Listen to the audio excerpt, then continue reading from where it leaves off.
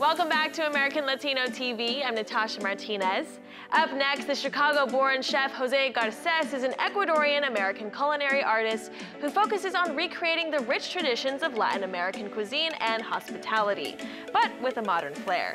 As a winner of Iron Chef, he's found lots of success with several hospitable restaurants in the Philadelphia and New Jersey areas.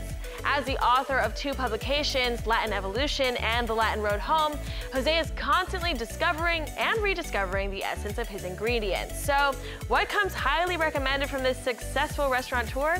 Let's learn more about the highly ambitious and appreciative Chef Jose Garces right here only on American Latino TV.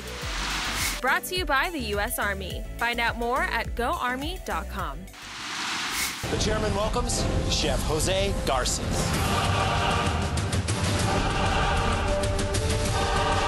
I grew up in an Ecuadorian-American household.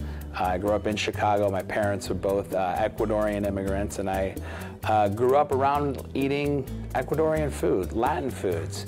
And it was also it was such a big part of who I became as an adult and what influenced me as a chef.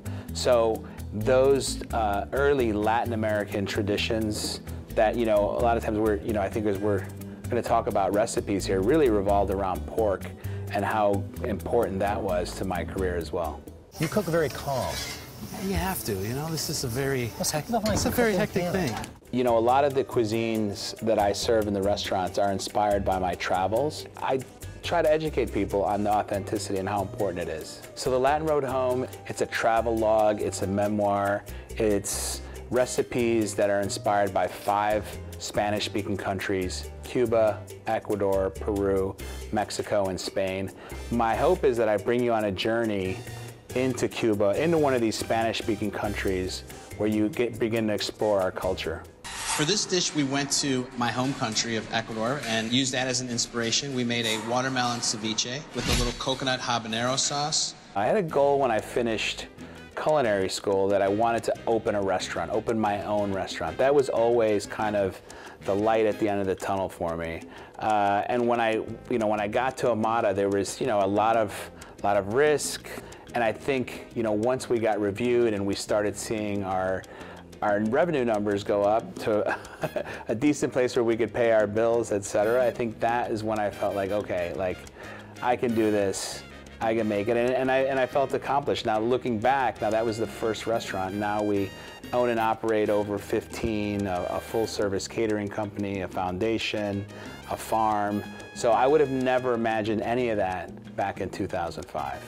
It just makes your mouth water. Sweet, salty, spicy. It's unlike anything you can really describe. It's just all parts of your mouth.